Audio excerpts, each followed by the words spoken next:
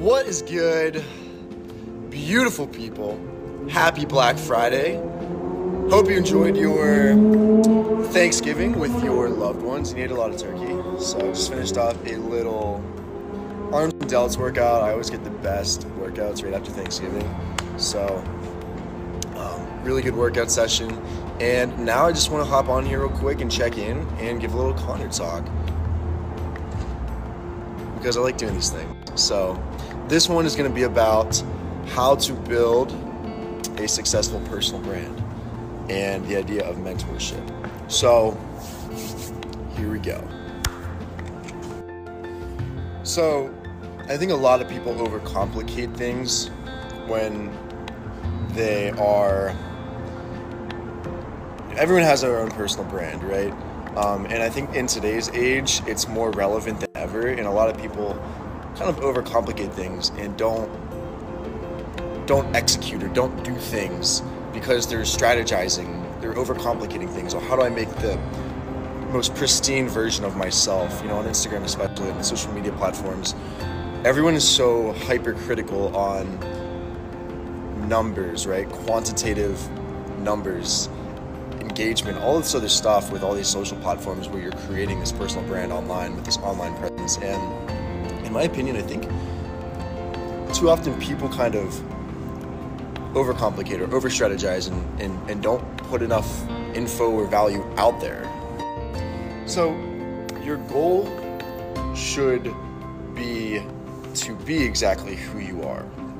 You have your own style, your own swagger, your own attractiveness to the rest of the world. You who you are is a scarce commodity. You don't need to be exactly like anyone else to be special, to be amazing, to be unique, because you already are. Now, contemplate what space you want to occupy with your brand, and also take bits and pieces from the skill sets of the people that are doing what you want to be doing and put your own spin on it. Instead of letting that become a complicated mental strategy of yours, just let it come out of you. It is a nuance, an emotion. It's a courageous transparency and authenticity that people are attracted to. And it took me a long time to understand and develop that, and I'm still developing and understanding that every single day. Now, I'm super introverted. I'm probably the biggest introvert you'll ever meet in your entire life. So for me, it was hard, but it's still hard, but I'm trying. I'm trying to get better at creating this brand because I know what can come from it, right? So if you can develop that, there's literally nothing that you can't do in this world. So overall, your goal should be to cultivate and push out into the world that alpha and confident identity that lives inside of you, that you pretend to be when no one is watching, when no one's around.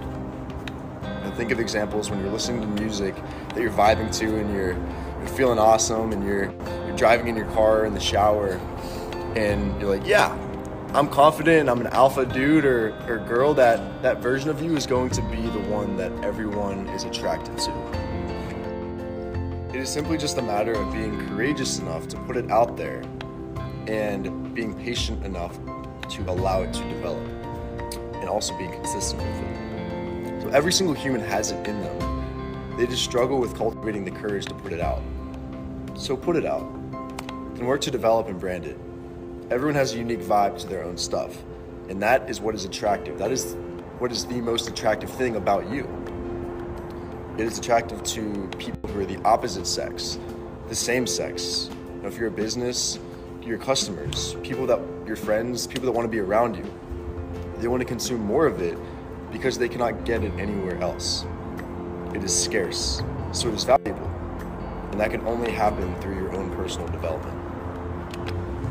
So last piece here, just going off script, what I actually do is write these down in my notes and I just read them off, because sometimes it's easier for me to just logically look at things like that and go in order. So that's kind of how I do this. So at the end, I just want to recap it. Overall, to me, what this message means to me is who you are when no one's around. It's something called integrity and character, and you should be that person more often. And don't let other people's opinions of you influence you, direct your choices that you make in your life. And just be you, because that's the coolest thing about you. So that's all I got. I hope you found some value from this. And just hope you have a great day. Happy Friday. I'll see you soon. Love you. Peace.